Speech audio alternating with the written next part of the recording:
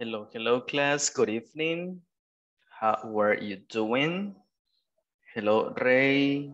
Hello, Harrison, Norma, Cristina, and Marlene. How's everything? Are you guys ready for today's class? It's our week number 3, and we are going to start with unit number 3 this week. So I would like to know how was your week? And how your week was. Was it nice? Was it good? What did you do?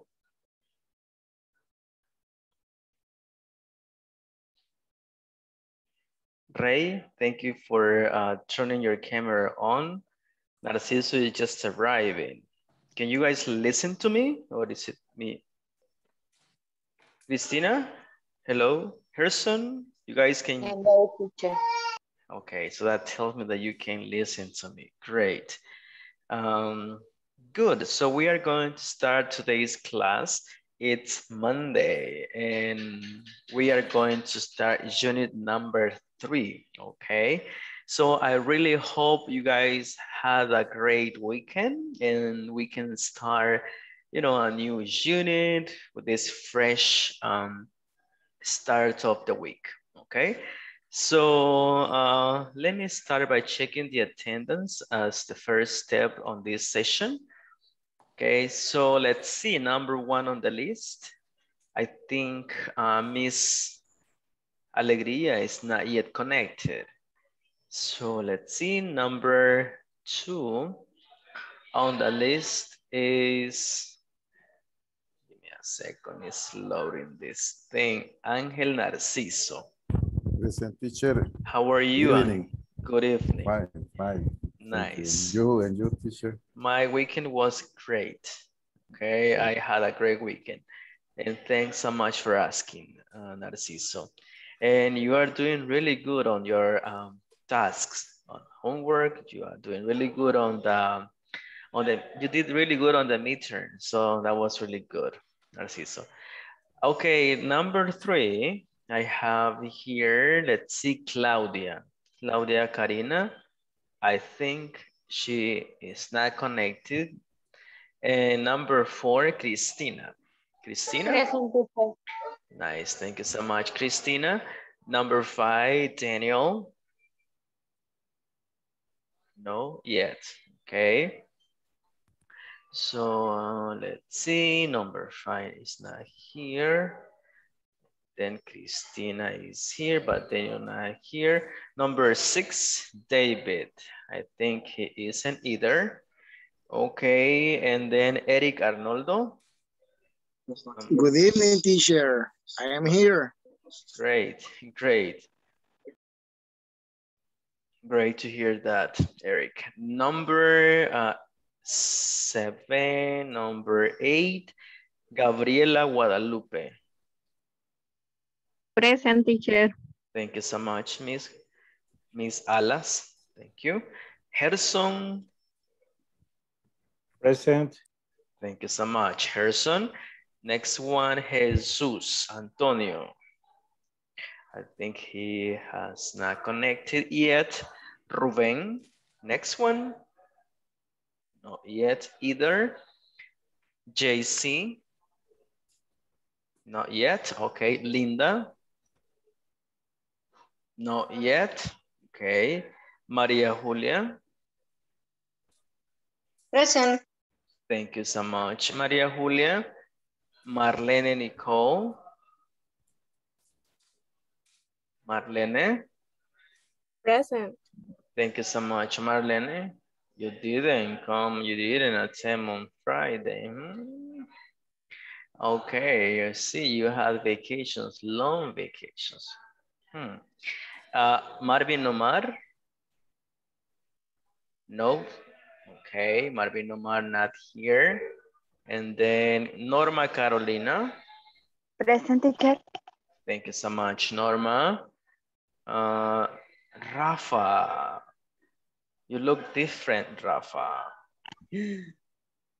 Yes. Rafael. So really hope you had a great weekend, Rafa. Ray. Present, teacher. I'm here. Thank you so much, Ray. Okay, Xiomara. Is Xiomara connected? I think she is not. All right. Next one, Adrian, Georgina, Jairo, Jose. They're not connected, okay? So guys, it's a pleasure for me to be connected here with you guys today. And I'm so glad that we are starting week number 3. This is Teacher, incredible. sorry. I'm here, Teacher Linda. Didn't I say to your name? Oh, No. oh, okay. Thank you for telling me because I had marked absent. Now I just change it. So thank you so much. Thank you for telling me. Well, like I was saying, it's week number 3 and we are ready to start, this week. I understand maybe it's the first day, but our attitude towards our learning is the first thing, is the best ingredient, okay, here. So please participate, ask questions as much as you can. This is your space. And we are going to start today with an activity that we left pending on Friday, okay? Let's see. Harrison, what was this activity that we left pending on Friday? Do you remember? There was one activity. What was it?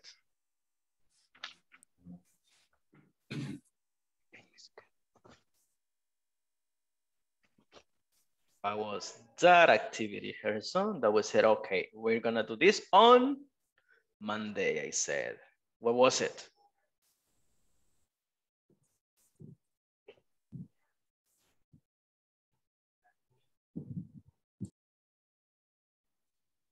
Welcome, Ruben, welcome.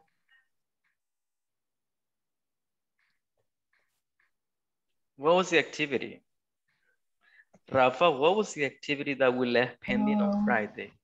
Well, The business card. the business card, awesome, that is correct. So I want to know about your card. I did mine, I did my homework, I promise that I was going to create mine. I did mine. Look at this one, this is my card. But this is my card, I did it online. But this is me, I'm not gonna show it anymore. I want you to tell me what you did, okay? It's your space. Esa era la tarea que cada quien iba a crear su business card, ¿verdad? Online teníamos a un montón de business cards makers que hay un montón de tools que ustedes meten sus datos y se las crea bien chivas. Free, no charge. Entonces, como ustedes van a hacer las suyas, quiero que me compartan. I want you to share with me. Todos van a compartir, ¿ok? Pues vamos a hacer algo diferente. I want everybody to share. Así que primero van a ir a compartir con sus grupos, pero lo van a hacer de esta manera. Van a estar en grupos y se van a presentar como businessmen, ¿ok? Se presentan, van a conocer, all your profiles, su perfil, y luego muestran su card. If you did it like physically, si la hizo en físico, así, la presenta, ¿ok? Ok, this is my card, right, this. Pero si la hizo online, la puede compartir. Quedamos que era mejor que lo hiciéramos online. Hagamos una prueba. Mándeme en el chat quién no la hizo. ¿Ok? Send me on the chat. Sea honesto, manden en el chat que no, si no la hizo. En el chat.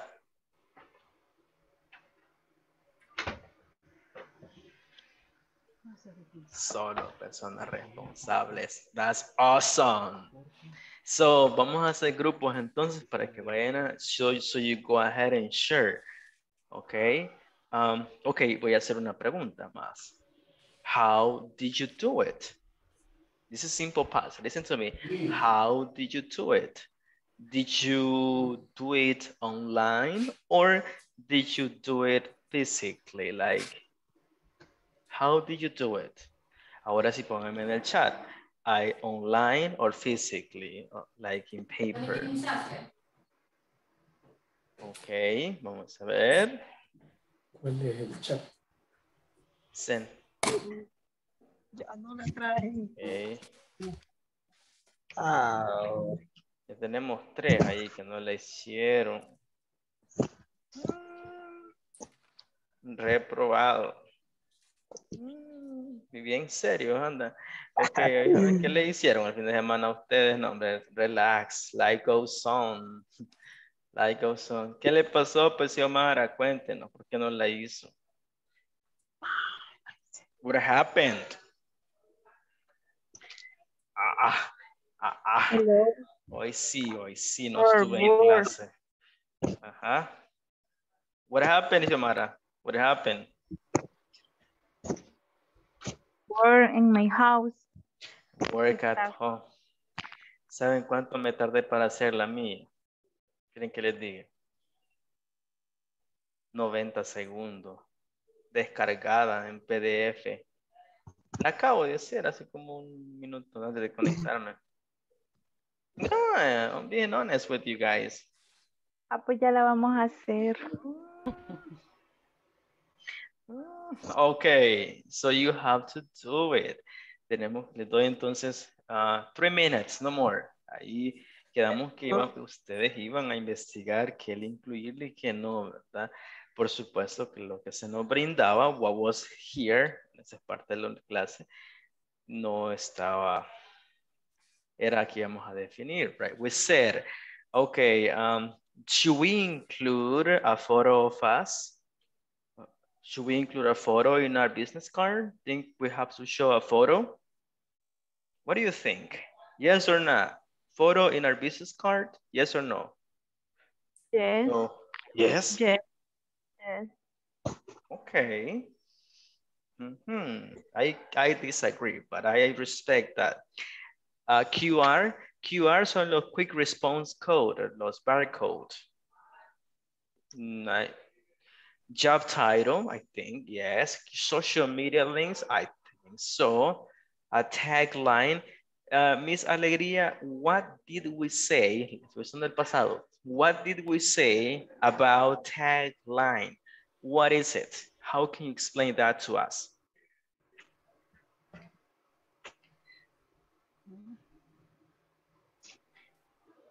What is a tagline? What did we say?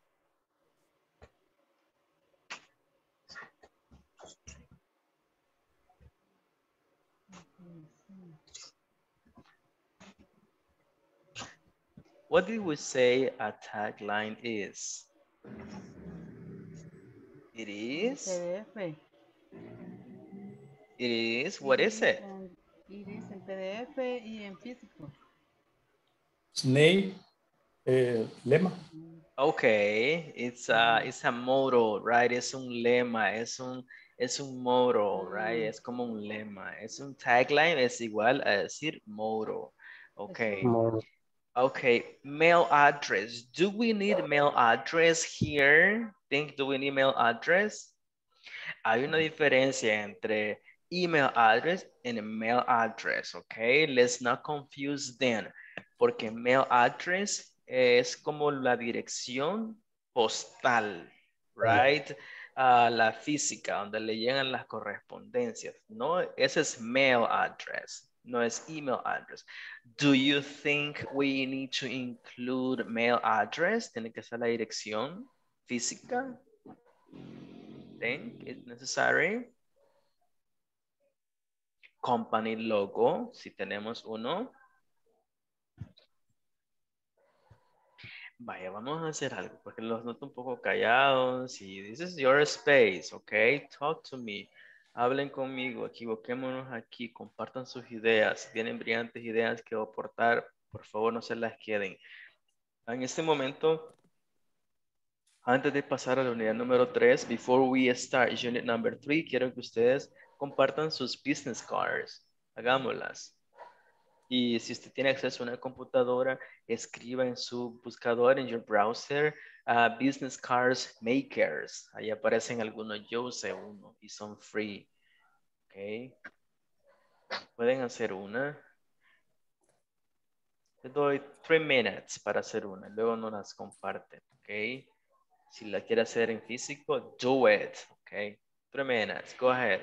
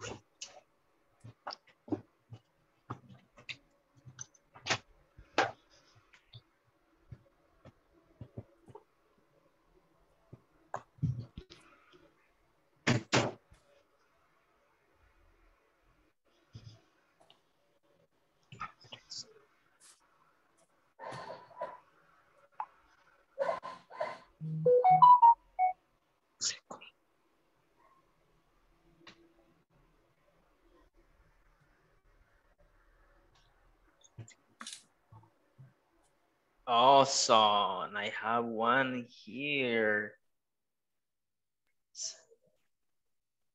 Nice, Ana Elizabeth.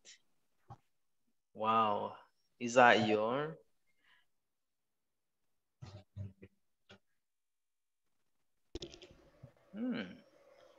I like it.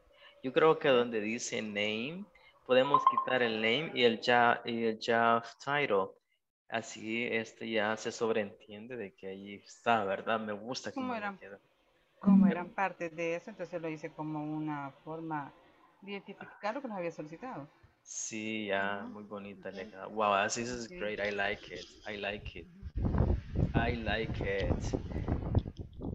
Solo que ahora hay que quitarle I understand what you're saying. Hay que quitarle eso.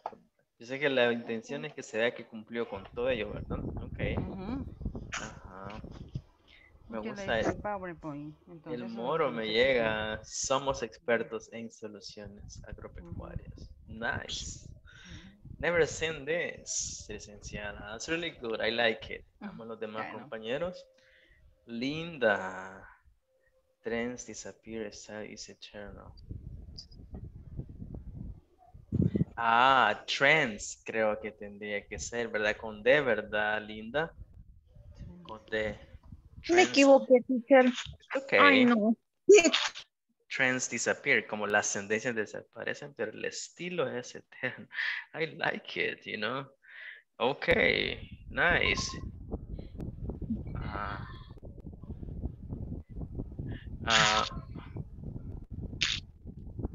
The best company. Ok, ya las tenían, entonces que no me habían dicho. O los que las habían hecho las están mandando. Ok, nice. Okay, I like it. Keep sending yours. Aquí las estoy viendo en WhatsApp. Keep sending yours.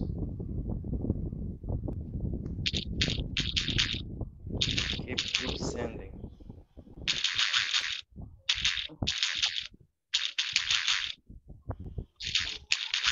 Alguien está digitando y se escucha. Ya le bajé el volumen.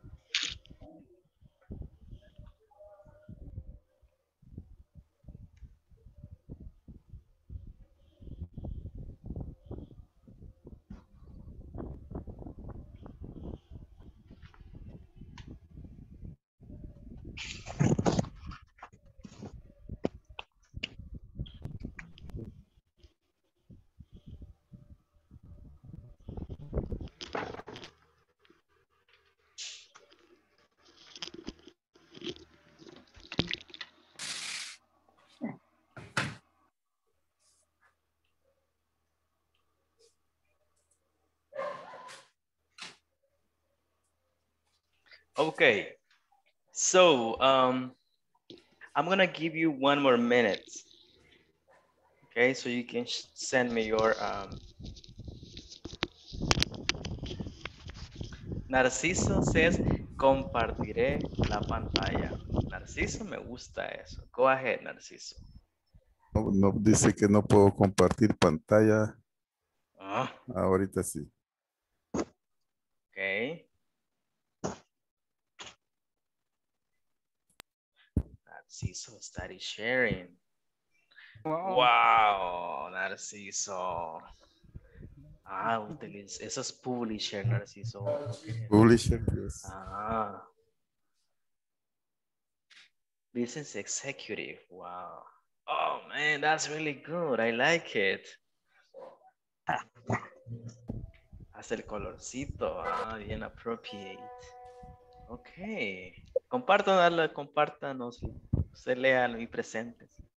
No, está bien, déjela y léanosla y compártanosla.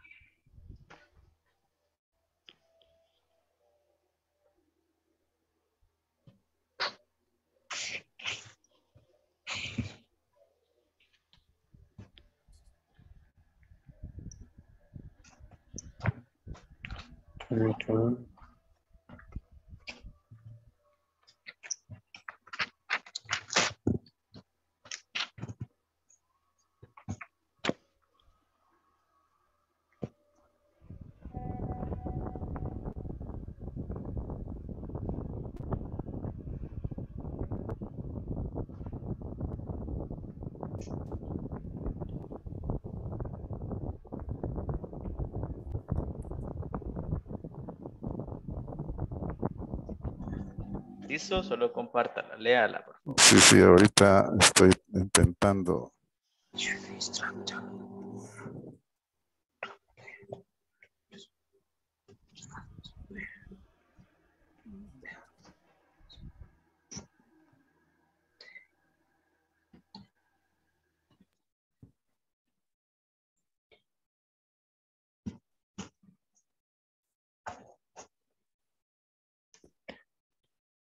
Vamos a esperar, quizá No, ya la tiene sí, abierta. sí, me imagino. Así. ¿Ah? Se ve. Cierre esa window, Narciso, close it. Cierre. Close the window, ajá, click it there, click it. Vaya, ahora trate de share otra vez y va a hacer la ventanita donde está abierto la card. No, okay, now there you go. Go Se ahead. ve. Se ve. Yes. Ok.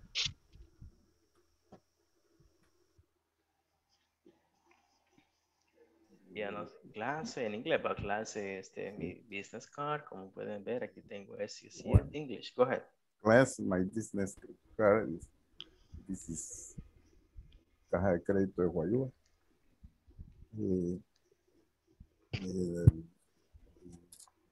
Como se dice aquí el lema, Tagline. you are the most important.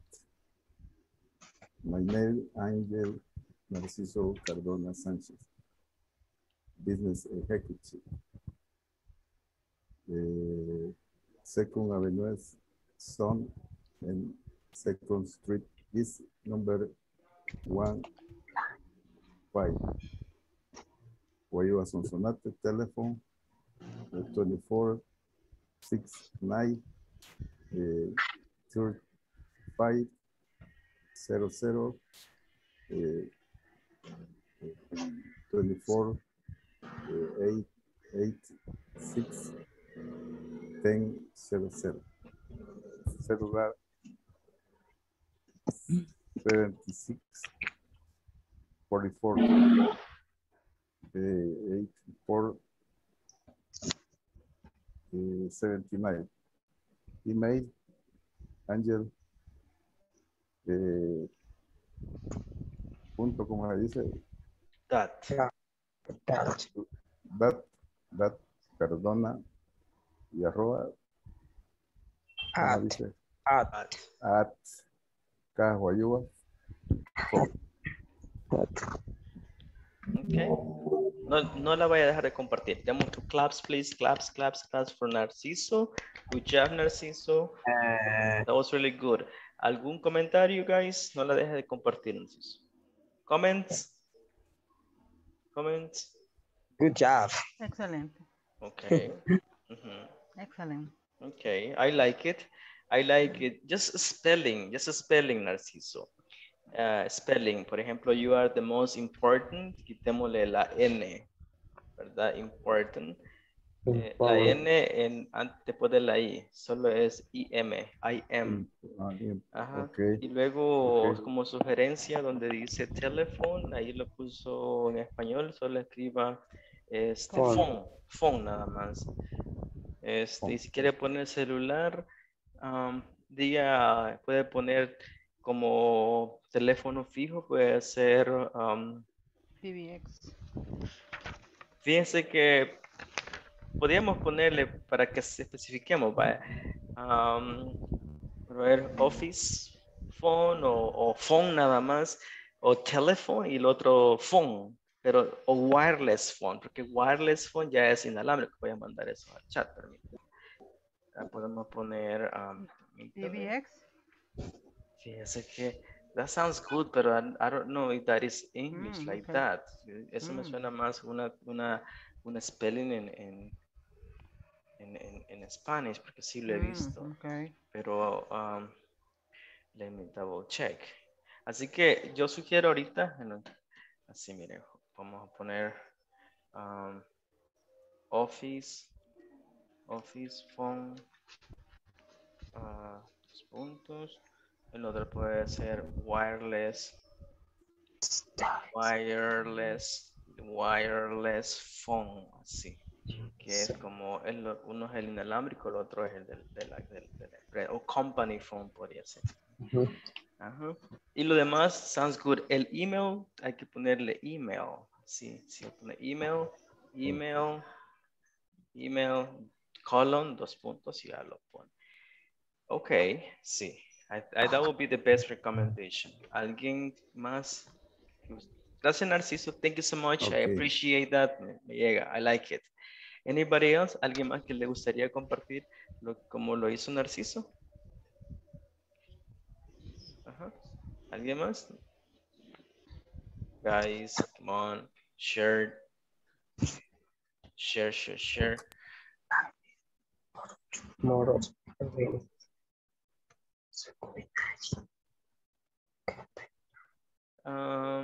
Let's see. Dice que el PBX solo es un sistema de llamadas por over internet, entonces no podría ser ese. Okay. El PBX es más que todo conexión a través de internet. Ok.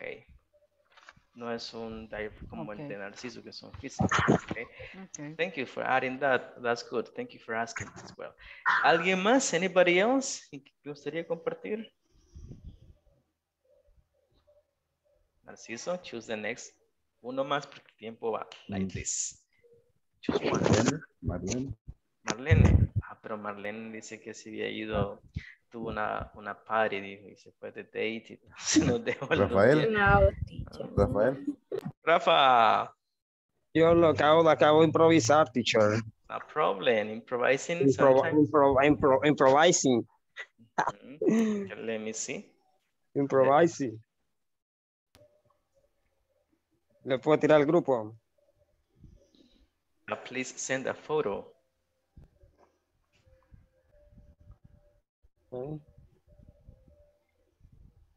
Send a photo. So we can see it. Vamos a echar el grupo entonces. Nice. Improvising. Improvising is good. Let me see. Improvising. Improvising. Let's see. Hey, I like. Oh, this is Xiomara. I thought it was your. Okay. Oh, Rafa is coming. Judo instructor. Go ahead, Rafa. Go. Go, Rafa. Preséntela. Present it. Okay. Good evening, everyone. This is my business card. Judo instructor. My name is Rafael Ernesto Sandoval. My email, Rafael Ernesto 1084 at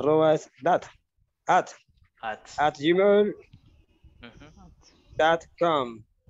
My address, 2nd Street, the address San Salvador. Phone number 7885512. Tagline, be better than yesterday. I like the tagline. Be better than yesterday. Good. That If you was want to tell the Tai Chi or Karawarama. Okay. Good. Thank you so much. I like it, Mr. Judo instructor. Okay. El address es email address. Hay que modificar eso, ¿verdad? Solo es una email address. Switch it.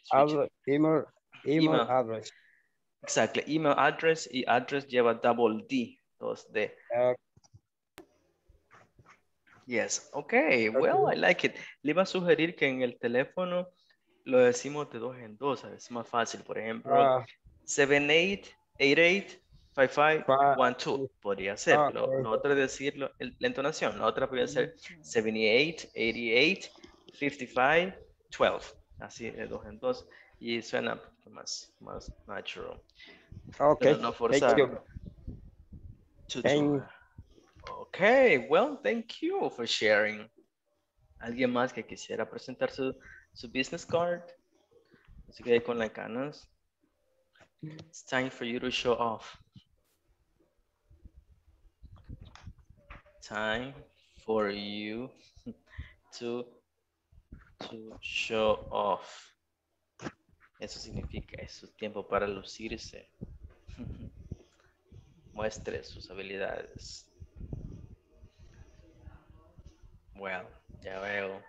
No problem, okay. Please try to, you know, complete the tasks. I know some of you did it. Try to do it, you know, in the time, in the indicated time, so you can come and socialize it.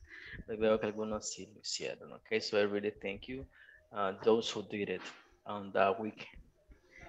La otra tarea fue que vieran el video. Did you watch the video con su cafecito ahí? Cafecito and watching the video, relaxing. Did you watch it? Mándeme en el chat quién lo hizo. Let me ask the question. Did you watch the ED pronunciation video? Escucho un ventilador. Pronunciation. A ver, ¿quién lo... Please answer. Feature pronunciation video. ¿Quién lo hizo?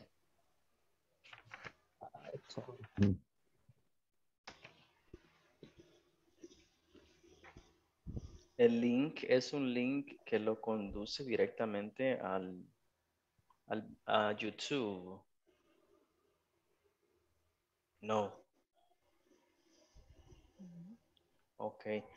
Tienen que dejar ese espacio, guys. Tienen que dejar ese espacio para hacerlo. Entiendo que están ocupados. I understand. Pero es parte de, ¿verdad? Es parte de. Ok. Si alguien no lo pudo abrir, me puede reportar. Yo puedo darle el link de Facebook, de YouTube. Yo lo estoy viendo. De hecho, lo había visto antes. It's a good one. Por eso lo recomiendo. Ok. Y por supuesto que el manual por eso lo tiene. Okay, well, guys, we are going to start. We're going to start with unit number 3. Okay, Narciso, thank you for letting me know you did it. So we're going to start with unit number 3 today.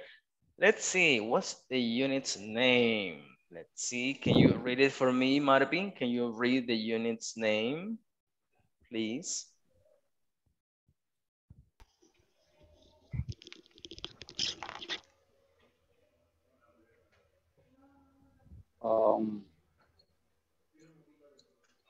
Number 1. So can you read the unit's name? What is the unit's name for this week?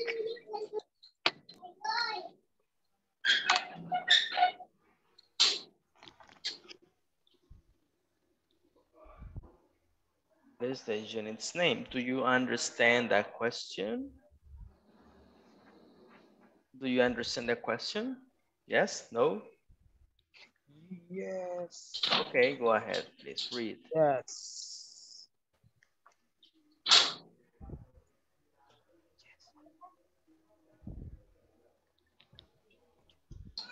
Marvin, can you listen to me?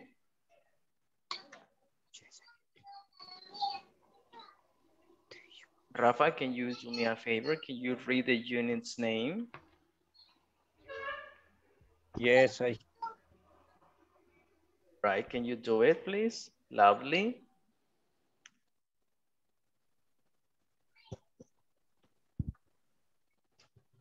Communication at the workplace. Thank you so much. I appreciate it. Appreciate it. ¿Quién lo leyó? Perdón. Oh, Marlene.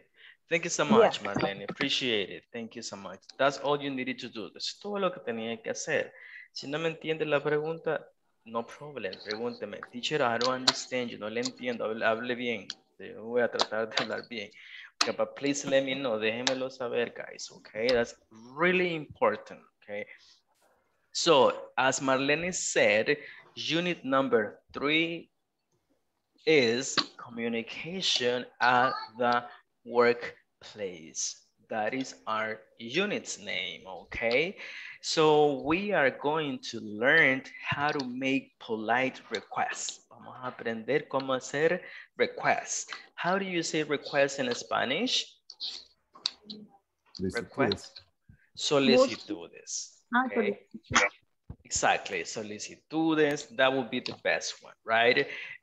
So let's start. Let's see, Linda, do you usually help your coworkers with their tasks?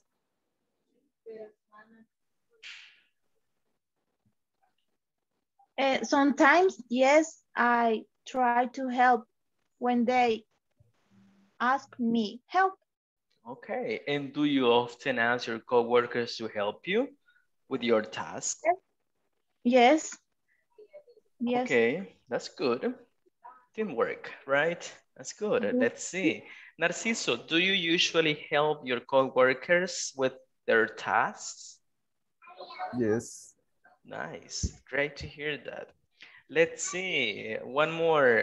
Gerson, do you usually help your coworkers with their tasks? Do you guys, this one? Yes, yes, teacher. So you do I it? have to help my collaborators. Nice. In the activities. Awesome. In the daily That's activities. right. Okay, great to hear that. So today, class, we are going to learn how to make requests, okay, in 2 different ways. And these 2 ways, I have to tell you that they are very polite. Como el mismo unit lo dice, polite. Esto es de lo más polite, de lo más cortés que podemos tener. A mí me gusta la segunda opción. De hecho, siempre la uso. So number 1, could you print out the budget file? Right away, Rita. Number 2, would you mind opening the window? Sure, no problem. Okay, let's see. I need 2 volunteers to help me reading this. Please, let's see, Georgina. Welcome, Georgina and Gabriela. Read number 1 and switch roles. Hi. Could you print? Okay. Could you print up the bucket file? Continue. No, impair, please. Impair. Oh, right away. Right away. Okay, thank you, Rafa. So now switch it, please. Gabriela. Switch. Right away. Let's do something. Georgina and Rafa, because I really want to hear it like appropriately. So Georgina asks, Rafa responds, and then switch roles. Please, 3, 2, 1, action. Okay. Could you print up the bucket file? Right away, right down. Your turn. Switch roles, yes. Rafa? Hello. Your turn.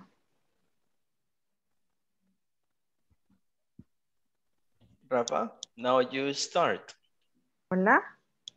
Yes, I'm here. Would you mean opening the window? Okay. Sure, no problem. Ok, ya me hicieron los 2. Tenían que ser el primero. Aquí vamos a cambiar roles. Ok, vamos. Sorry. Vamos a hacerlo de un solo. Así que primero pregunta Georgina, Rafa responde. Luego Rafa pregunta, Georgina responde. Y la número 1, todavía no la número 2. Number 1, please. Okay. Okay, Rafa, you beginning. Okay. Could you print off the budget file? Right away, Rita. Could you bring up the bucket 5? Right away, Rita. Awesome. Okay, leave it like that. Leave it like that. Ok, ahí estamos. Miren, vamos a en primer lugar revisar la pronunciación y luego la estructura. Ok, les agradezco a Rafa y a Georgina por su participación en el primera practice que tenemos. Could you print out the budget? Un budget, how do you say budget in Spanish? Budget. I don't know. No, El any, presupuesto. el presupuesto, right? The budget file. All right. So, could you print out the budget? Este verbo es un verbo con una partícula. Este es conocido como un phrasal verb, pero significa imprimir. Print out the budget, please. File. The budget file. Could you print out? Okay. Do you remember, guys, when we talked about could? Me acuerdo que Rafa, en el módulo pasado, recuerdo perfectamente que él de un solo nos dio la explicación de Ken y could. Yo les dije, bueno, que terminemos la clase, nos vamos, cada quien se acuerda. Ajá, así que, could. Los que no supieron, could, ok. Could you. Is request, algo polite, algo cortés, ¿verdad? Right away. Pensemos en otra estructura, en otras posibilidades. Yo sé que más abajo tenemos espacio para hacerlo, pero antes de llegar a eso, me gustaría escucharles a ustedes que me hagan request de la clase. Háganme un request de la clase. Request. Puede ser en serio. Ok. Print. Go ahead. Speak to me, please. Open your mic. Abra su micrófono, please. Make a request for the teacher. Teacher, could you to me send me the file, please? Right away, Daniel. Thank you. Okay, nice. More, please. More requests. More requests. More requests.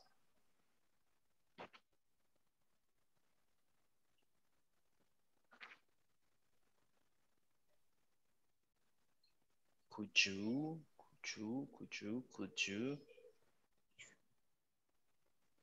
please send the report, please? Okay. No problem. I will do it. Okay. What else?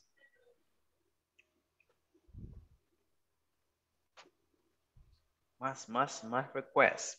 Más requests. Ya me hicieron dos. Nice. What else? Could you repeat the address to email? Nice. Sure. I will do it. Nice. Okay. Se fijan cómo ustedes me formulan esas preguntas y suenan bien. Ahora quiero comentarles que esa palabra que está aquí, this one, could, que es nuestro modal verb, un verbo modal para preguntar, se pronuncia de las siguientes maneras. Se pronuncia así. Así. Could. Could.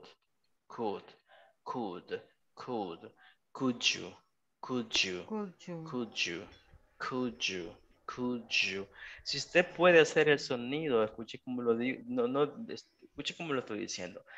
Si usted dice could you, está bien. Sin embargo, por la naturaleza de esa estructura que lleva una D y luego una Y, podemos fusionar el sonido y decir could you.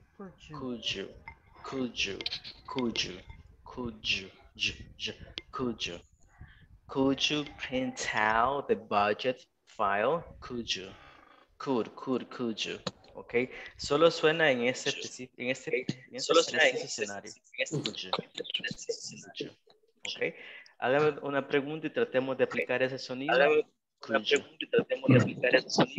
Estoy escuchando yo mismo. Could you help me? Nice. Hi, teacher. Nice. Thank you so much. Could you help me? Nice. Thank you so much. Could you help me? Could you help me with the books? the box. Nice. Could you help me with the box? Okay, good. That was really good, Marvin. ¿Qué más? What else? Usemos el sonido de could you. Could What you. else? Usemos el sonido de could you. Could Could you. you?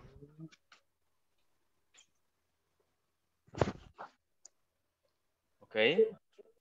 Share the contact. I'm sorry. Could you share the contact? Could you share the contacts? Okay, yes. Okay. What else? Could you Could you send email, please? Could you send me? Okay. Email.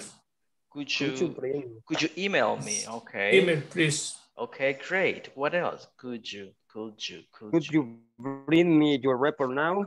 Nice, nice. Could you bring me? Could you print for me Your the report now? Report. Okay, great, great. Entonces, para más o menos ir finalizando con esta parte, guys, dijimos could, voy a borrar todo, se pronuncia could y luego justamente en esta consonante D con la letra Y, podemos decir could you print out the budget file. Ese sonido siempre lo encontramos en la letra D cuando va a la par de la letra U, de la letra Y. Por eso que aquí también nos sale. Miren la otra. Would you. Aquí es would. Would. Es un poco difícil de ponerlo en letras, pero would you, que sería como would. Good, me sale would. Lo que pasa es que la W tiene un sonido como U. Would, que sí lo voy a dejar porque no quiero. Would you mind? ¿Cómo decir eso? Would you mind? Would you mind es una manera súper cortés. Would you mind de decir el would you mind, ok, es como decir le importaría. Eso es súper cortés. Would you mind? Lo que tenemos que destacar de estas dos construcciones es que el could, el verbo que ponemos, guys, miren, base form, ¿verdad? Siempre su forma base, ¿ok? Pero si es el mind, would you mind, el verbo que sigue, verbo en ing, ¿ok? That is very critical, super important to notice, ¿ok? Usemos entonces, guys, ayúdenme, créeme, word requests. Is always in the verb, the ing. Exactly. Always. Never, ever in base form. Siempre que usemos el would you mind, el verbo va a ser en ing mandatorio. Would you mind?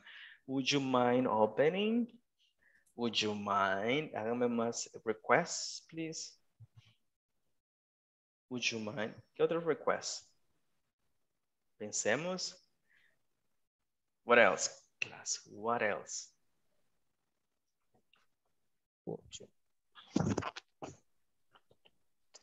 Would you mind cleaning the house?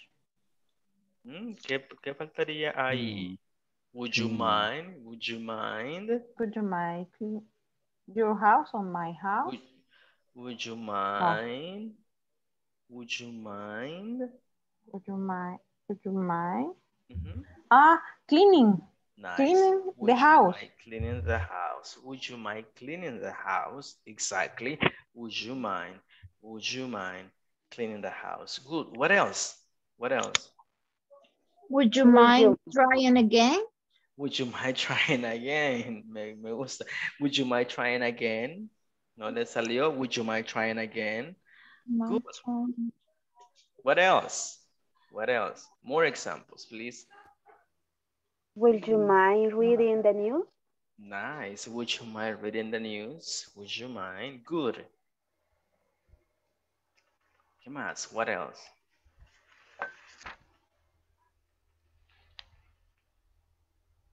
Okay. What else? Los demás.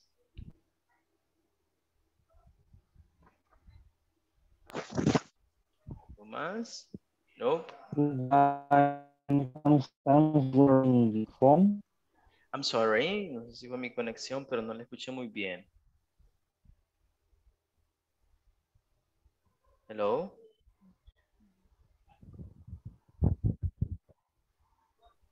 Would you mind answering the phone? Would you mind No. answering? Would you mind answering? Exactly. Would you mind answering the phone? Would you mind? Ruben says, would you mind passing me the notebook? Yes. Okay. Good. Algo más que voy a compartir, guys, aparte de como les comentaba, ¿verdad? Ese sonido, primero, cuando tenemos una D y una Y unidas, lo fusionamos diciendo y, y. Entonces, could you, would you, would you. Lo otro que quiero comentar, y ya lo vamos a seguir viendo, es que a este tipo de preguntas no respondemos necesariamente. Si yo le digo, could you come, please, no me va a responder yes I could. No suena, no es un modal, no es una manera apropiada de responder. Si le digo a Linda, would you mind opening the window? No, Linda no me va a responder yes I would. No, no se responde de esa manera, se responde con respuestas cortas o expresiones como las que acabamos de ver. No es común decir, Rafa, could you buy a soda for me? Y Rafa no me va a responder, yes, yes, I could. No, no me va a decir así. Rafa va a decir, Rafa va a decir, Maybe. yeah, Of maybe. course. Of Of course. course. Maybe Sí. if you want. Maybe, would you get me a beer, please? Yeah, sí, va, yes, yes. Ok, entonces usted va a responder con frases cortas.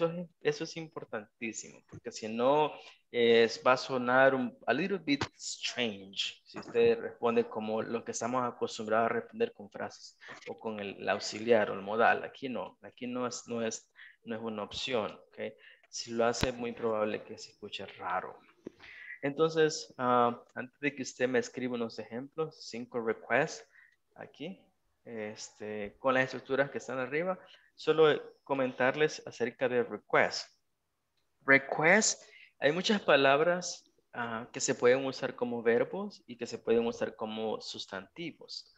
Un sustantivo es aquel que no se puede conjugar. We cannot conjugate it. But a verb, yes. We can conjugate a verb. Entonces, el request se usa como verbo to ask something polite, para pedir algo cortésmente. Por ejemplo, request a new phone, please. Request como un verbo, pero request también puede ser un sustantivo o un nombre. Es decir, que no va a ser solicitar, sino que va a ser una solicitud. Vean como sustantivo. My boss usually has many requests for me. Lo usamos como un noun. Tenemos esta palabra request y hay un sinfín de palabras que son usadas ya sea como verbo o como sustantivo. El request es una de ellas. Me gustaría, antes de que creen los 5 ejemplos de request aquí, que usted me mandara una oración usando request como verbo y una oración o pregunta usando el request como un sustantivo. Como ustedes pueden ver en la segunda, el request no lo usan como verbo. ¿Por qué sabemos que no es como verbo? Porque no va antes de un subject o porque no va después de un subject, ¿verdad? En ese sentido no lo podemos conjugar porque el verbo principal de esa oración es tener. Miren, el request va como un sustantivo, es decir, que se traduce solicitudes, no solicitar. Pensemos en 2 ejemplos, guys. Les doy 5 minutos y luego si no entienden me preguntan, o si no se ha comprendido, pues podemos ver otro ejemplo. ¿Cómo lo vamos a utilizar?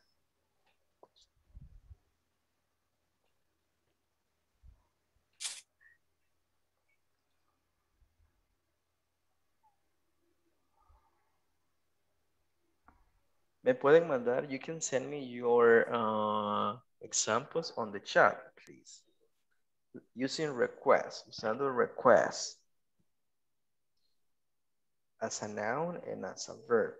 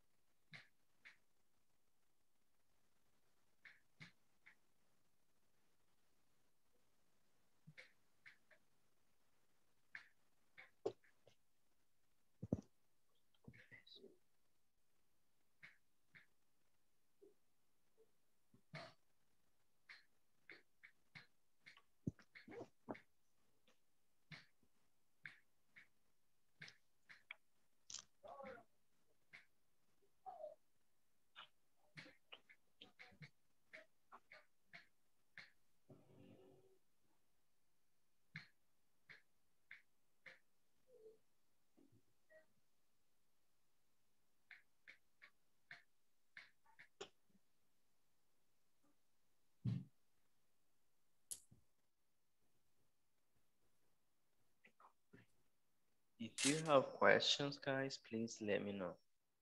Ok, tengo dos ejemplos. Vamos a leerlos.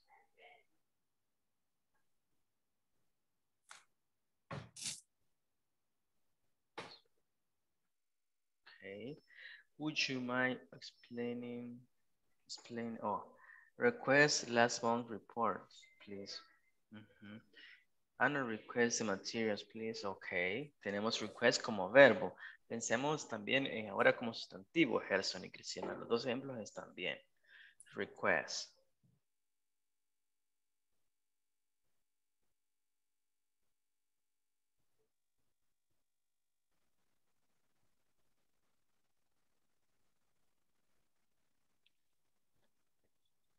Quería comentarle, viendo el de Cristina, que le falta una S, el verbo es request, porque es tercera persona, a menos que sea en pasado. Voy a ver si se recuerdan. Daniel, para usted una pregunta. Si el verbo request es un verbo regular, ¿cómo me lo pronunciaría en pasado, Daniel? Request. Si es regular, Request. Request. Lo voy a Es escribir. requesta. Requested, exactly, requested. ¿Por qué? Porque el verbo en su forma base termina con T, request. Y sabemos que lo que terminan con T les agregamos id, requested, es el pasado. Muy bien. Muy bien, Daniel. Veamos los ejemplos que nos han mandado. Request another better computer, please. Ok, está bien. You can request a hearing as part of the motion. Okay. A hearing as part of the motion. Trying to understand that. You can request. Está bien la estructura.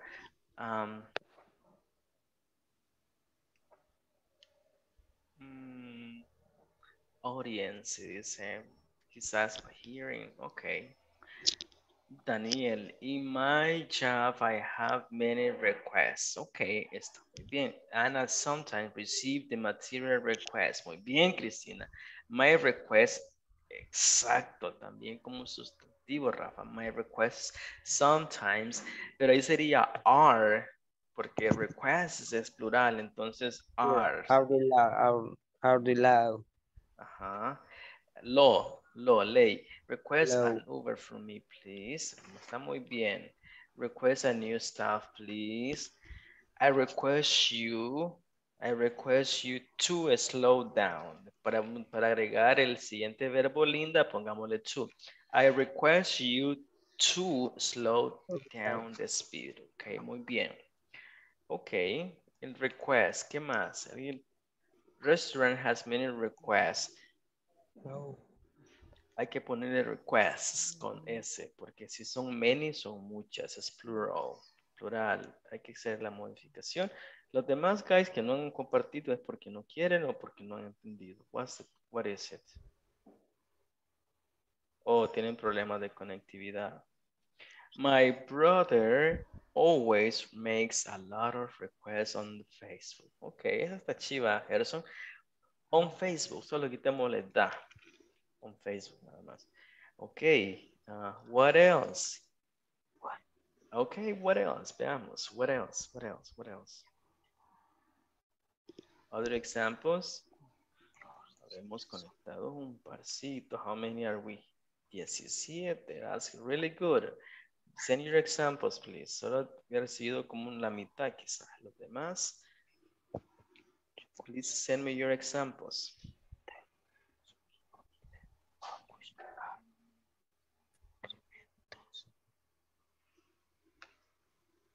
Voy a tomarles asistencia en lo que ustedes siguen creando sus ejemplos y me los comparten. Comenzamos once again. Give me 1 second. Ok, Ana Elizabeth. Ana Elizabeth, yo vi a Ana Elizabeth conectada. Ana. Present. Thank you, Narciso. Present, teacher. Thank you, Narciso. Claudia, not here. Cristina Stephanie. Present. Thank you, Cristina. Daniel. Present, teacher. Thank you. David. Gabriela Guadalupe. Present, teacher. Thank you, Gerson. Present.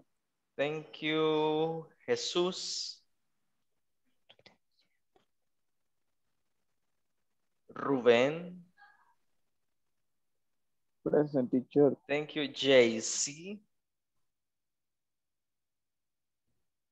Linda. Present, teacher. Thank you, Linda. María Julia. Present.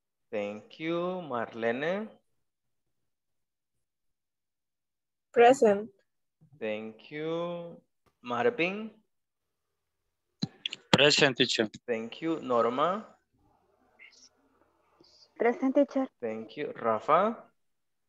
Present, teacher. Thank you, Rey. Present, teacher. Thank you, Xiomara. Present, teacher. Thank you so much, Adrián. Georgina. Yo vi a Georgina. Present. Thank you, Present. Georgina. Jairo and Jose. Well, thank you so much. We finished. That was really good. That was really fast. Veamos, tenemos más ejemplos. We request a training for the business team. Nice. I like it, Narciso.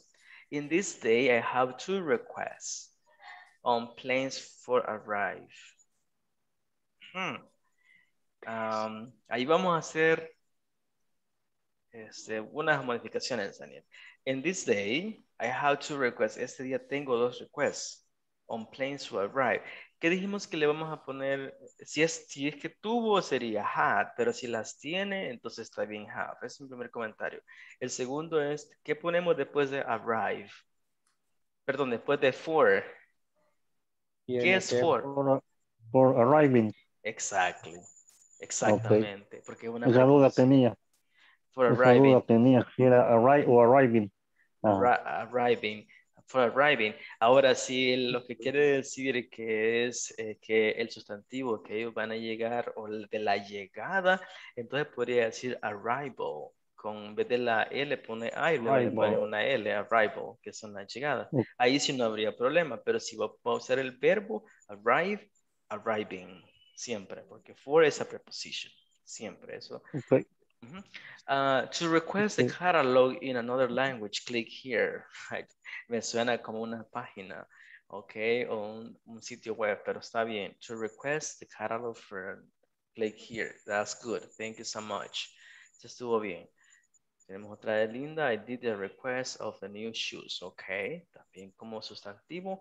I, José, request a new report, please. José, comma, request a new report, please. Okay. I need, después Georgina, si usamos dos verbos, recordemos que usamos to. I need to send that request to my boss. I need to send that request to my boss. The national team has many requests for the play soccer. For the play soccer. The national team has many. The national team has many requests. Eso for the play soccer. Norma, ¿me nos puede ayudar a aclarar what is the intention? Para el juego de fútbol. For the soccer game, entonces digamos game. The soccer game. Game. Por cierto, no sé si vieron el partido de la selecta. Vamos. Sí. Second part, you know, was Yes. it was good. Los que pegan en el poste deberían de ser gol. Sí, that was really good. Actually, the goalkeeper was really like good. The goalkeeper was really good. Well, yeah. Well, that, you know, the things happen. So we didn't win, but it was really good. Let's keep going here. Let's see the national request a new printer for the office. Okay, for her to have this job, she needs to complete this request. Okay. Yo le comenzaría, she needs to complete this request for her to have this job. Pero está bien como para comenzar con un sujeto. She needs to complete this request to have this job. Okay. Okay, but that's understandable, Marlene. Okay, bueno. Thank you so much. Hoy sí podemos, más o menos tenemos la idea, creo que la mayoría ha compartido, eso es excelente. Ahora ustedes van a ayudarme a crear requests, pero ya con la estructura, ¿verdad? 5 requests. Pueden usar could o pueden usar would, ¿ok? Solo aseguramos de emplear la estructura que hemos estudiado. Could or would. Tenemos 5 minutes. I think it's okay to complete this. Go ahead, please.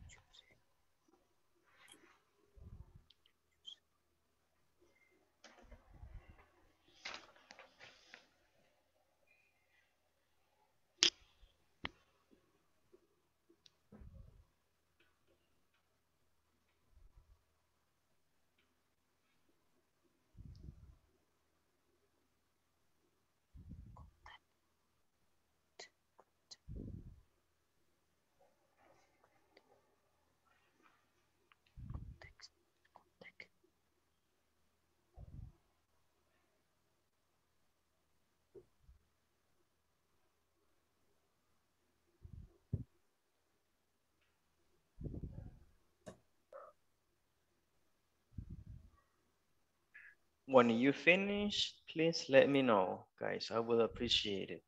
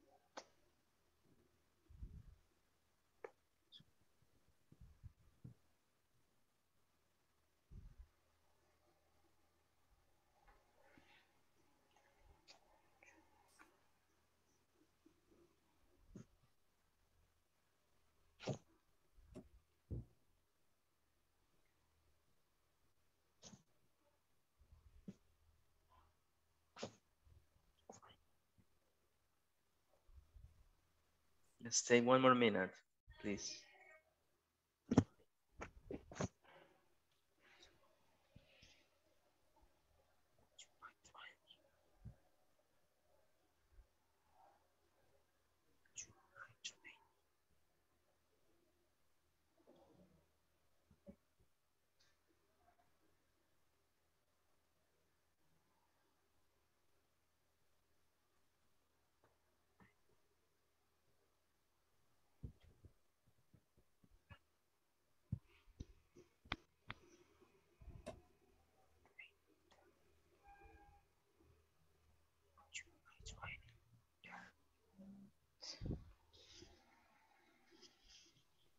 Okay, I think it's okay.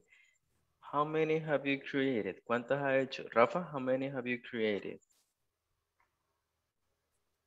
5, teacher. 5. Okay, 5. I Ten. think finish. Okay, good. Yo creo que I think it's okay.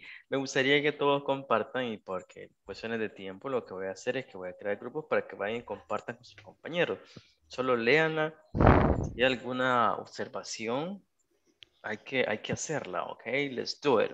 Desen feedback, ok? That's good. Si todo está bien, pues excelente. Así que let's go ahead and share it as a whole, in groups. Tenemos 17, pero todos, porfa, todos lean la suya, porque cuando hacemos como clase, solo me participan como 3 o 4, leo los demás. No, así que everybody will share ahora, ok? Vamos a hacer grupos que queden de 3 o de 4 para que todos participen. Let's share. I'm gonna give you, let's say, from 5 minutes approximately. Okay, here we go. Please share your requests to your peers. Here we go.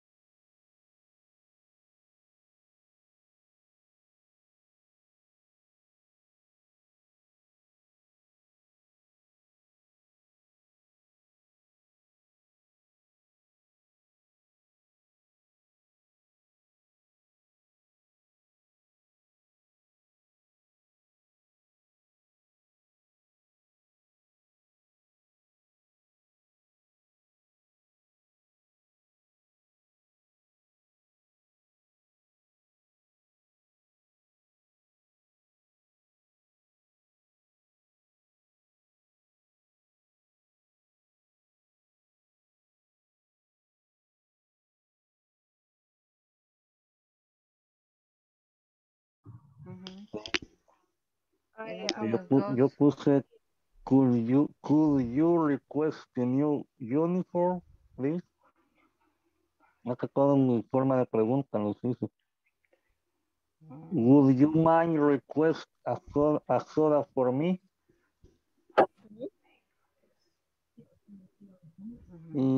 Could you request a computer?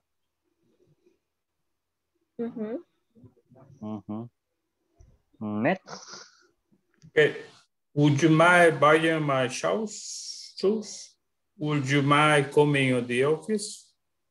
Would you mind sending my letter? Would you mind traveling the next year? Would you mind studying more? Okay. Okay. Yo tengo, could you help me pass their books to the table? Could you help me make copies? Make copies. De ahí se me quedé pendiente con otras.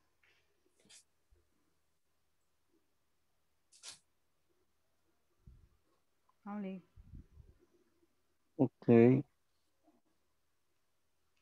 Would you Me mind falta could you. request an inspection for the truck? No sé si eso estará bien elaborada. Could- Teacher, are you here? Yes, Can yes, I am. request Yes. would you mind? What is your opinion, teacher, about this? Would you mind request an inspection for the truck? Mhm. Would you mind, in the verb, would you mind Sería requesting. requesting? Y lo demás está bien. Would you mind Requesting requesting an inspection for the property? Okay, Yes. thank you. Requesting. Thank you. Okay. Requesting. Entonces la otra sería, would you mind requesting a soda for me? Sure. Sure, okay.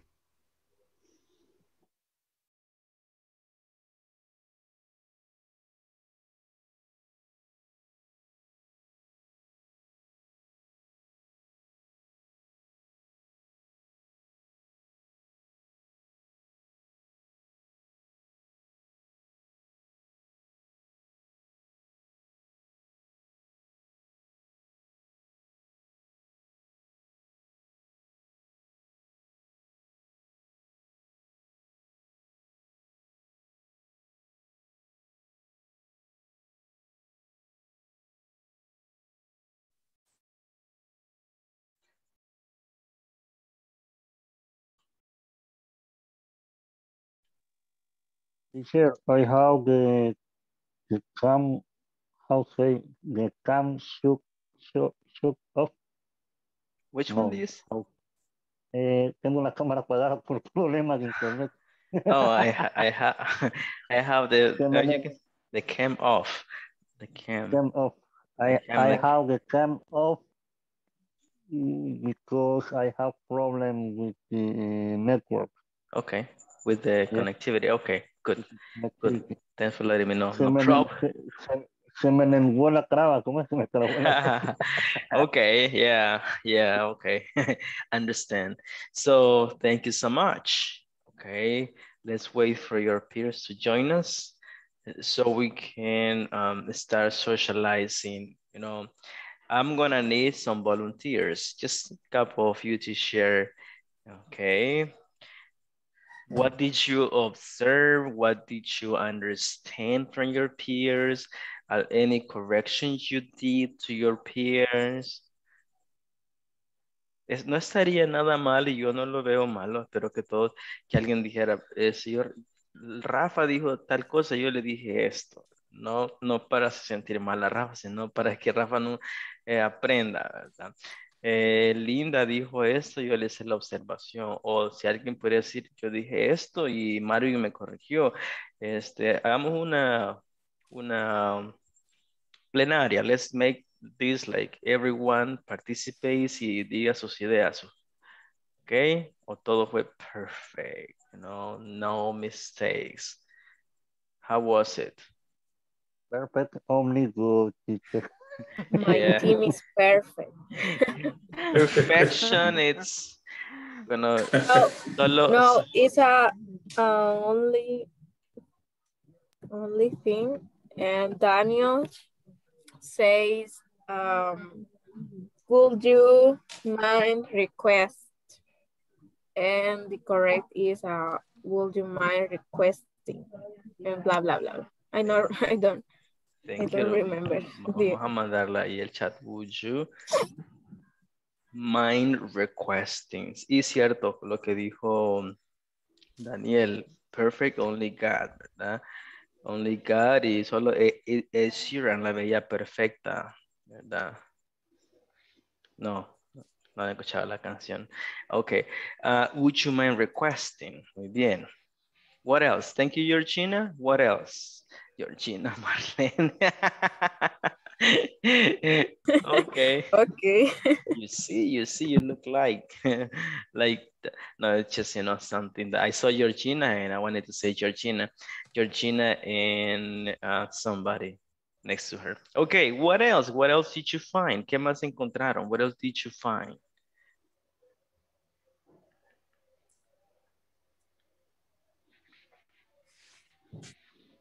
Would you mind requesting? That's it? No more?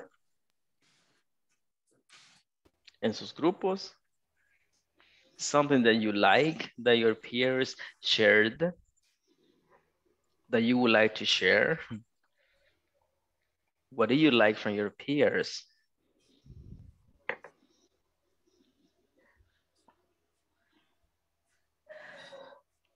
What else did you find?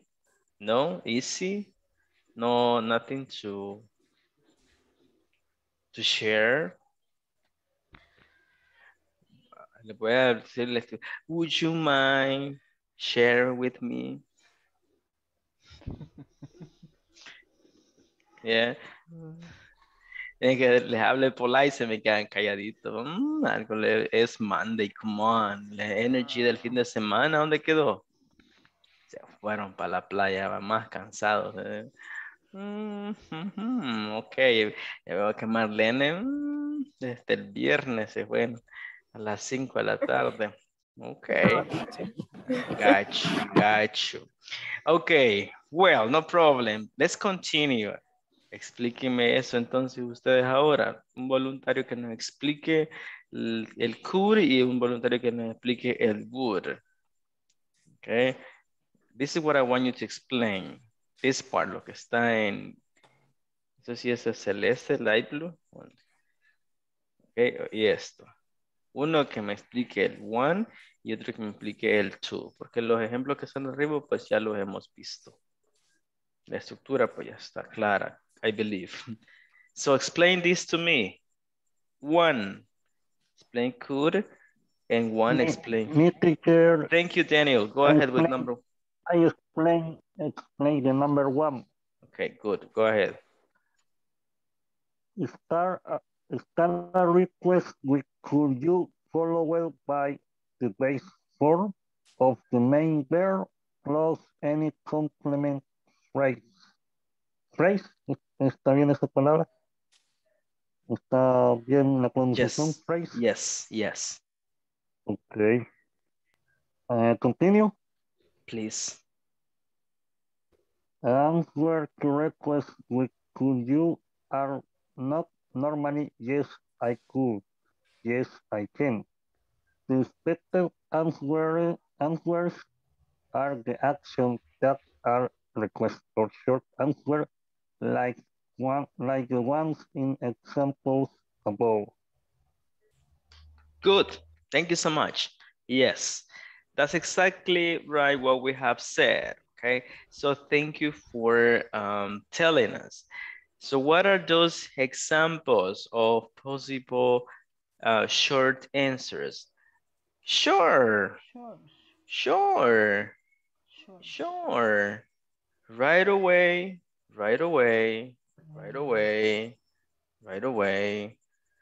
No problem. Okay.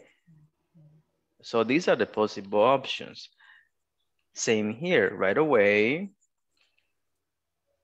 Of course, there are more, right? Right away, in a minute, you see, short answer, in a minute, okay? And no problem, these are the possible options, okay? So, thank you so much for reading it, Daniel. So what about number two? Who wants to? Oh, Daniel, le iba a preguntar algo, perdón. ¿Podía leer una vez más el verbo este que es aquí? Mira, puede ser una arrow, una flechita. Lea ese verbo, please. Following.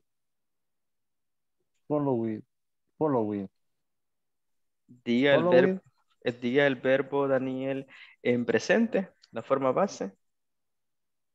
Follow. Follow. ¿En qué sonido termina, Daniel? Follow.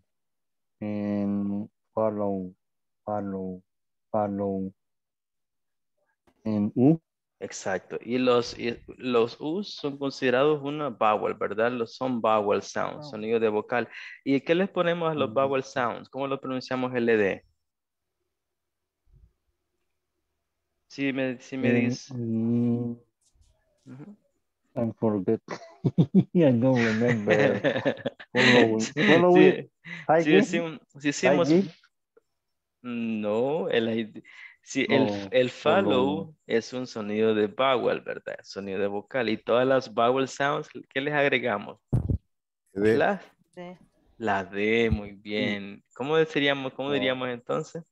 Followed. Followed. No follow. Acordémonos de que lo que estamos pronunciando, clase, aquí es, lo que estamos pronunciando es el ED. Followed. Esta estamos pronunciando, ¿verdad? Entonces, si decimos que follow termina con sonido de vowel sound, ese ED le ponemos solo una D. Followed. Followed. Followed. Followed. Okay. Followed. Muy bien.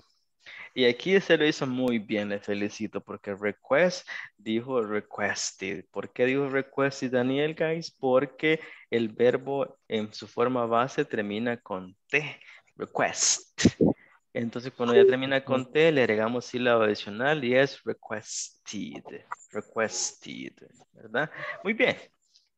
¿Alguien que nos explique number two, esa parte?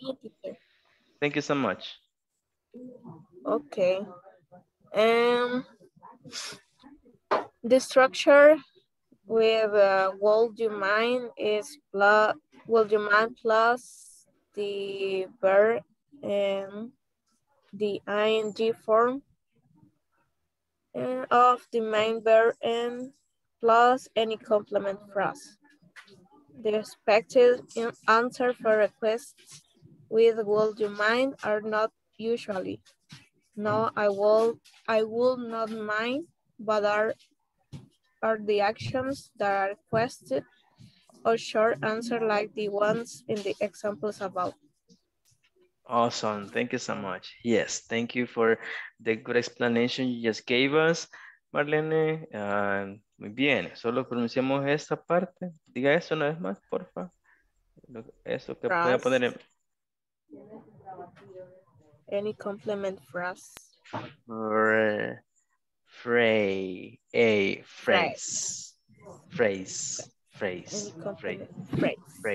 Exactly. Well, ya tenemos la explicación. Thank you, Daniel. Thank you, Marlene, for the explanation. Hoy sí podemos leer esos ejemplos, ¿ok? Number one, Narciso, léanos el number one. Yo le voy a responder. Could you call me later?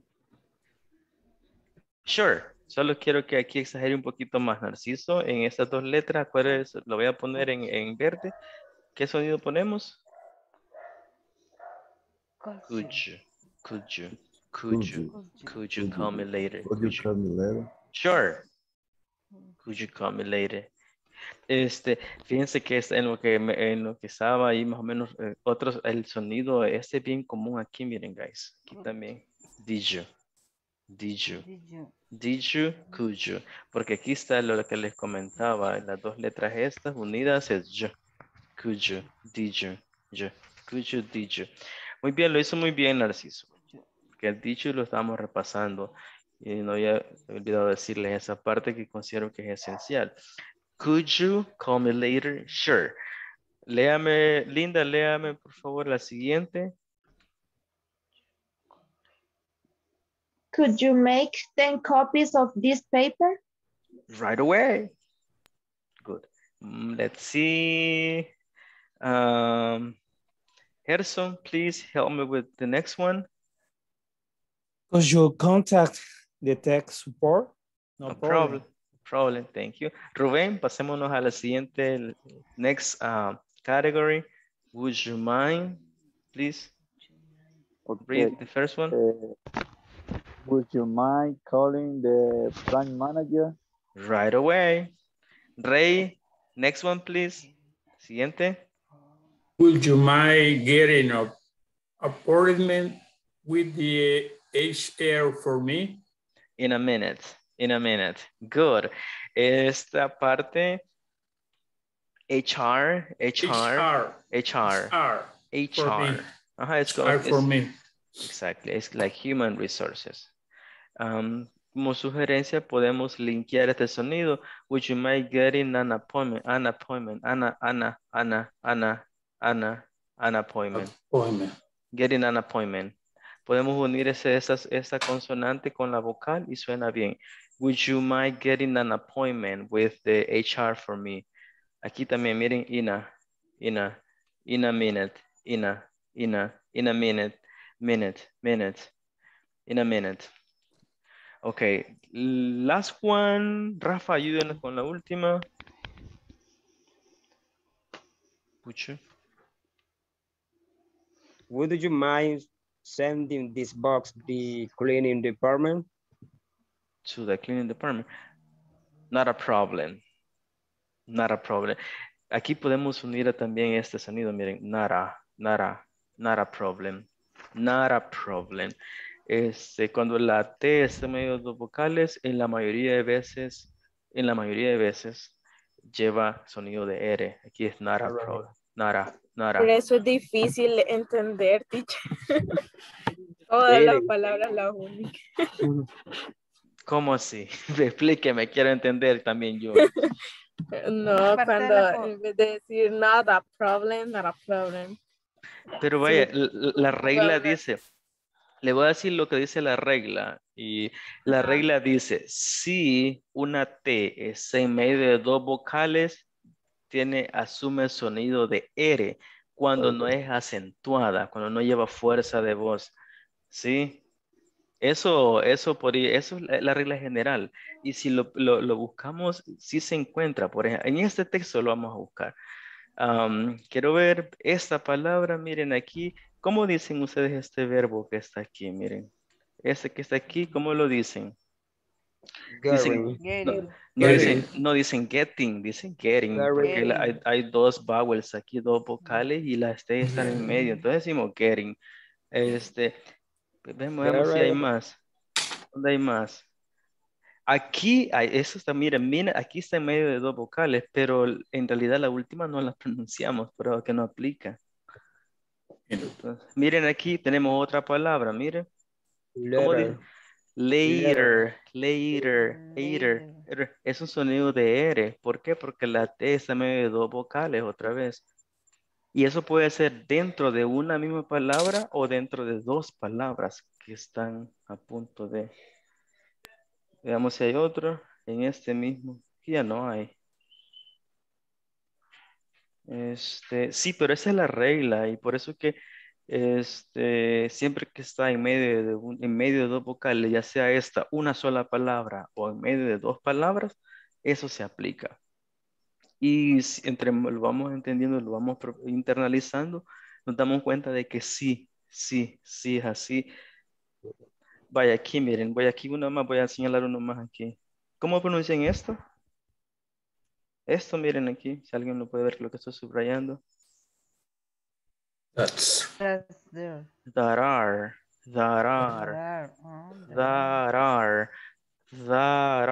Esta R está en medio de dos vocales, dos A. That are requested. Sí, así se aplica. Esa es yo sé que quizás en su momento se siente un poco confuso o pueden decir, ¿cómo lo entiendo? Pero poco a poco se va internalizando vea, esto, miren, aquí hay otro. ¿Cómo pronunciamos esto? Eso sí me están viendo, no estoy subrayando. Aquí. But are the actions, but are. ¿Por qué but are? Porque la U y la A dejan en medio la T. But are. Dos vowels en medio de una T. Su mayoría de veces asume de R, la R, el sonido de la T. Eso es un poquito de, quizás, profundizando un poco más en la lectura para el sonido, ¿verdad? Lógicamente usted puede decir sonido de T y le van a entender. Yo puedo decir getting an appointment, but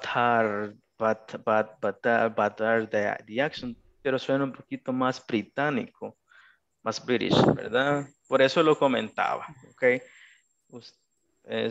Considero que es necesario. Okay.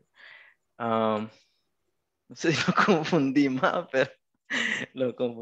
pero El, ahí brit- el, está. brit- el, brit- eh, Hola. el británico es más complicado todavía. El Eh, británico es más complicado, creo. Sí, porque vaya, el británico, Water. exacto, no dice, vaya, ese ejemplo que dice Daniel, vaya, porque Lo aquí dicen como Water. leído. no, lo que pasa es que la T, vaya, Water. ese es el Porque ejemplo bien claro. Esa palabra que nos trajo Daniel, como la T, ese medio de dos vocales, le decimos que es una R, water, pero un británico, ¿qué diría? Water, water. water, water. Water. Pero Water. nosotros, como lo que Water. pasa es esto, miren, guys, eso es lo que sucede, de que nosotros estamos más influenciados por el inglés americano. Por eso que aplicamos más eso. Y lo que pasa de que el inglés americano es considerado el inglés estándar. Es decir, que en la mayoría de Oh. países hablan ese. El británico, a pesar que el británico es la esencia, en la esencia, el estándar es el americano. Increíble. Entonces, pero así, por eso es que nosotros estamos más influenciados por el inglés americano, que esos sonidos son exclusivos del americano, no del británico, British. Ok, o de England. Bueno, eso era un paréntesis, ok. Poco a poco, Teacher, Marlene.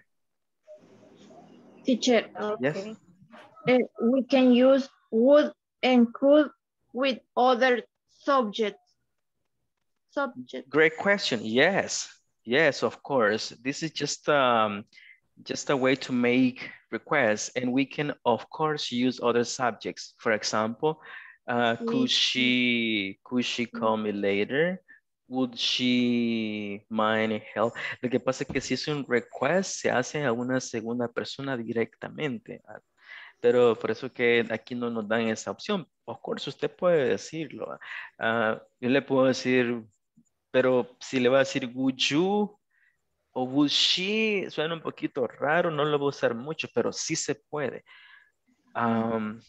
Porque si imaginemos ese contexto, está Linda y está Norma. Yo quiero preguntarle a Linda si ella me puede ayudar. Suena un poco raro, pero le diría, would Norma mind helping us? Linda, y usted va a decir, Linda va a decir, claro, no, ask her, pregúntele a ella. ¿Verdad?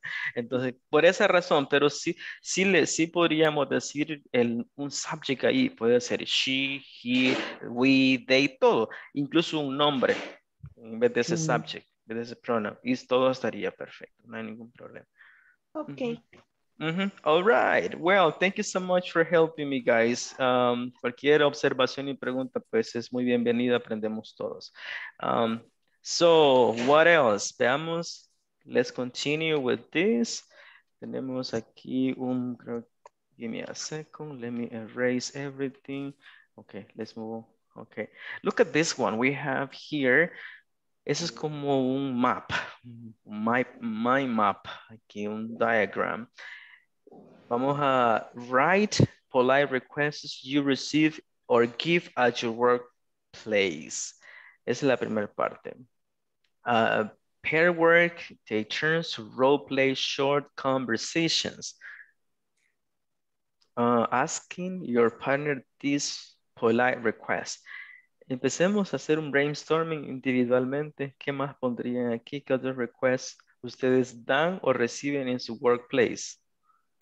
Así como el ejemplo, make appointments. What else? Tienen sus... Ahí creo que quedan 6 más. En el centro no le ponga nada porque es como el request at your workplace. Take 5 minutes, guys, to do this, please.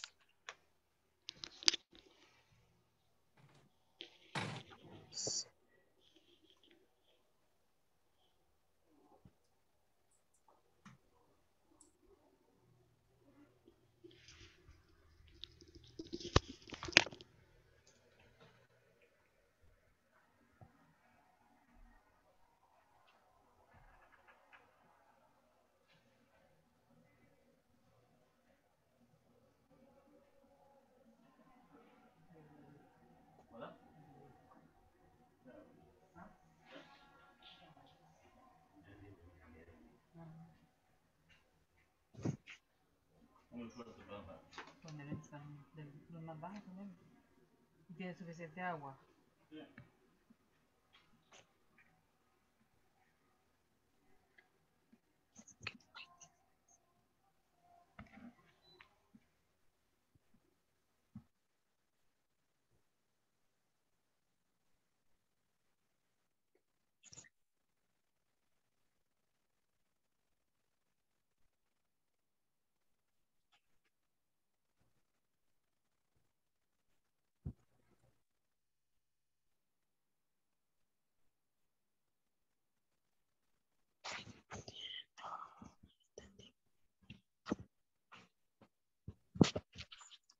Si tienen preguntas de qué estamos haciendo, por favor, tell me.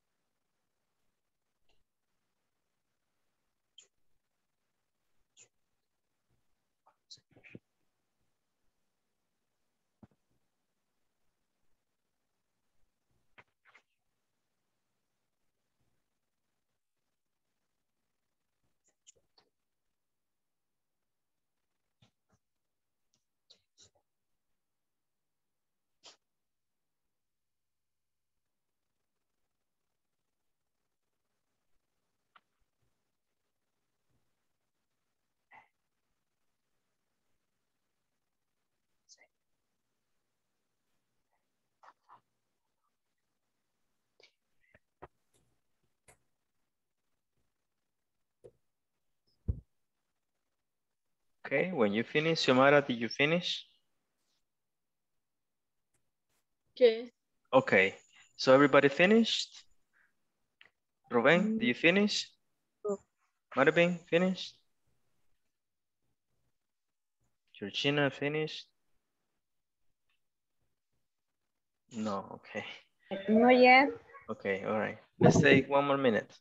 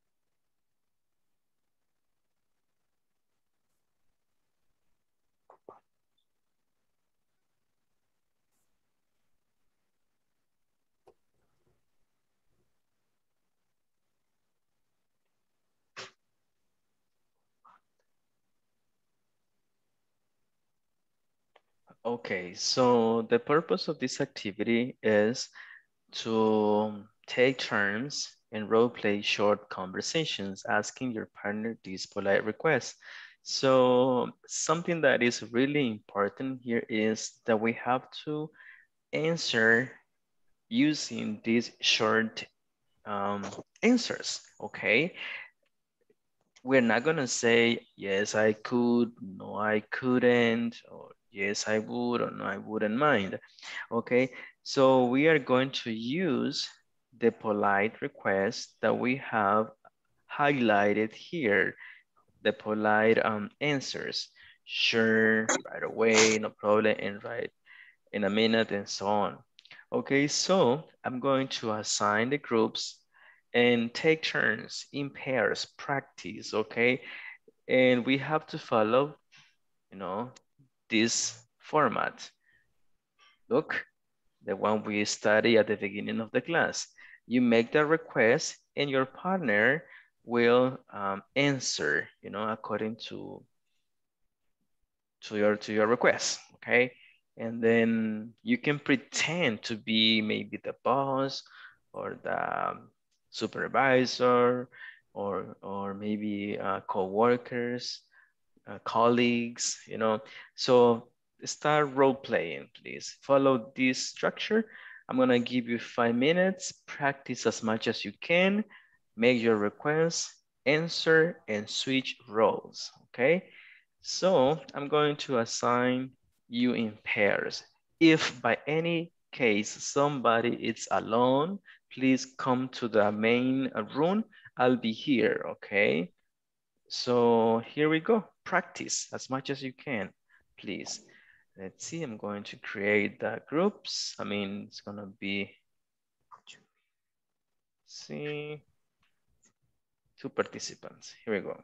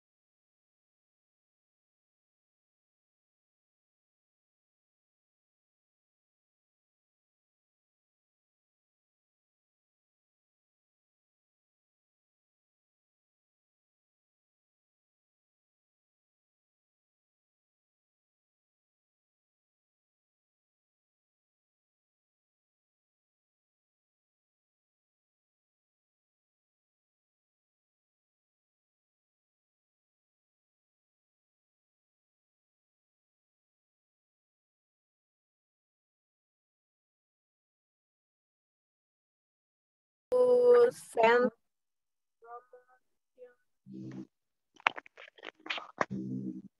In a minute. could you call out the customer? Sure. Order the showcase? No problem.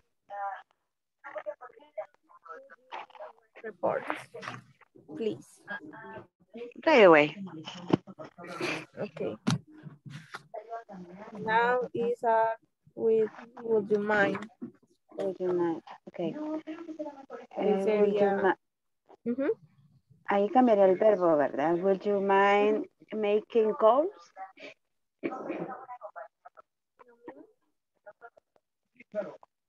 Would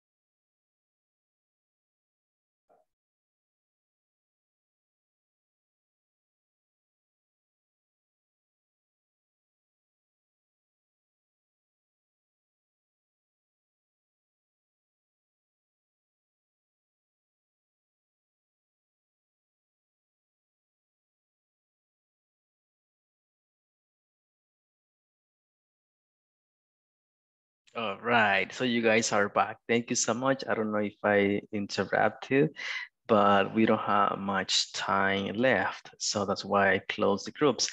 Guys, I heard some of you practicing. That was really good.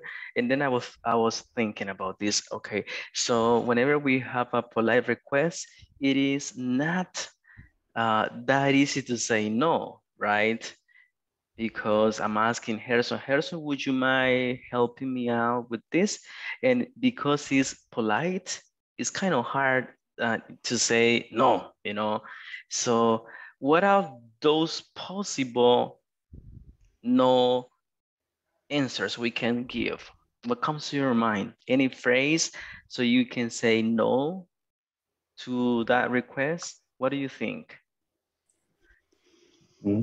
For example, sorry. I like it. Sorry. What else? No problem, no problem. No problem, but no problem. It would be like you are going to help. If you're not going to do it, what do you say? I like what Harrison says, sorry. What else? I say, excuse me, but I cannot go to the warehouse because I'm busy in another activity. Okay, I like it.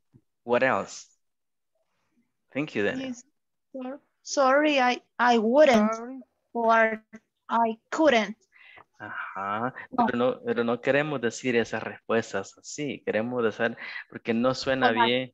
Ajá, we want to say, y sentimos fíjense cuando Daniel daba su respuesta, como que sentimos la necesidad de justificar, ¿verdad? Porque está siendo tan cortés y yo decirle no así, suena un poco no tan educado, entonces como que we feel the need to explain the reason as to why we cannot, help. Mañana me van a ayudar ustedes. Hay un montón de frases, ¿verdad? Que we can say. Entonces mañana investigase unas 2 nada más o 3 y me las comparte. There are many para decir no polite, ¿ok? También. I'm gonna check the attendance y ahí nos vamos a quedar, ¿ok? Mañana compartimos lo que también ustedes hicieron con sus short conversations with your partners, ¿ok? So let's see. Let's finish this class. Ana Elizabeth. Present. Thank you. Narciso. Present, teacher. Thank you so much. Claudia, Cristina. Present. Daniel, please. You there? Present, teacher. Thank you. David. Eric. Gabriela. Present, teacher. Thank you. Harrison. Present. Thank you. Jesus. No. Rubén. Present, teacher. Thank you, Rubén. JC. Llegó Pedidos Ya. Descarga la app y pide ahora. Okay, I will download the app. Linda. Present, teacher. Dejen de estar viendo videos. A ver, el video va de los ED. Good, I like it. María Julia. Present, teacher. Thank you. Marlene. Present. Thank you, Marlene. Marvin. Present, teacher. Thank you, Marvin. Norma. Present, teacher. Thank you. Rafa. Present, teacher. Thank you. Ray. Present, teacher. Thank you. So, Xiomara. Present, teacher. Thank you so much. And Adrian. Georgina. Jairo. Present. Thank you. And Jose. Thank you, Georgina. Okay, guys, it's been a nice experience. It's the first day of the week. Please complete the homework if you have on the platform. And if everything is okay, and I'll see you guys tomorrow. Try to sleep and rest. Bye-bye. Good night. Good night. Teacher. Good night, teacher. Good night. Bye-bye. Bye. See you. Take care. Everyone. See you tomorrow. Bye-bye. I know I don't hear.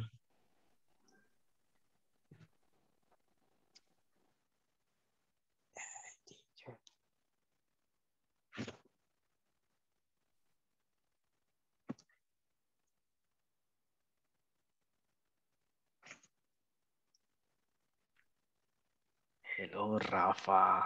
Hello, teacher. How's everything, Rafa?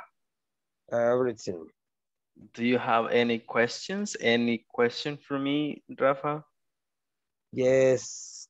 They use my. What does it mean? What does it mean in Spanish? Le Mine. importaría. En ese contexto, would you mind? Le importaría. Y luego la acción le importaría. Would you mind turning on your camera? Le Okay. importaría encender su cámara. Would you mind? Es que una manera de decir, vaya, fíjense que hay una frase que dice que se ocupa, yes, I wouldn't mind. Vaya, le voy a dar los 3 ejemplos.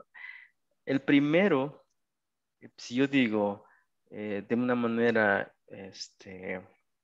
bien impolite o bien no nada cortés, para decir no me importa es I don't care, no me importa. I don't care, ¿verdad? No me importa. Pero si usted quiere ser un poquito más cortés, puede decir I don't mind. Pero I don't mind es no me importa o no me afecta. I don't mind. I don't mind, eso es bien. Entonces, cuando esa es una manera solo para darle como un poquito más de ilustración, para más ideas, pero en el contexto que lo estamos viendo, I wouldn't mind. Ese would you mind significa le importaría. Y luego la acción le importaría hacer la tarea, le importaría hacer el reporte o llamar al cliente, aunque en el inglés se utilice el verbo en ing, en español lo decimos en normal. Lo que pasa es que inglés requiere la estructura de ing, pero español la dice en su forma normal. O sea que si yo digo, would you mind calling me? Se traduce, le importaría llamarme. Llamando. No, ¿No? llamarme. Pero calling ahí está por. No, lo que pasa es que la estructura como tal es ing, pero la traducción en español no es llamando. O Por sea que calling. la estructura del mind demanda ponerle ing, pero cuando lo ING. decimos a español no significa, no lo decimos en ing, lo decimos en infinitivo. O sea que inglés va en ing, en español va en infinitivo, así. Es por Es igual, estructura. my vamos a usar igual que usar el for. No es igual, o sea, si usted lo hace por la comparación del ing, voy a decirle que sí, pero mine no tiene nada que ver con for, porque for es una preposición y would you mind es una estructura. Es más, entra en la categoría de modales porque va junto con el would. Entonces, requiere más sensible, es más hablar de estructura que de decir que las dos cosas son iguales, porque una no tiene nada que ver con la otra. Ok. Exacto. ¿Tiene alguna otra pregunta, Rafa? Any other question? ¿Algún comentario, alguna sugerencia, Le escucho. Ah, solo eso, teacher. Ahí tenía una pequeña duda del el uso del my. Ok, bueno, entonces. Hoy estamos night, creo yo. Vamos a repasar Vamos, unas 10 preguntas. Vamos a démosle ver con mañana. todo. Démosle con todo. Ok, bueno, entonces un gusto, Rafa. Cuídese mucho. See you Gracias, igual, tomorrow. teacher. Bye bye. See you tomorrow. Have a nice night. Bye bye.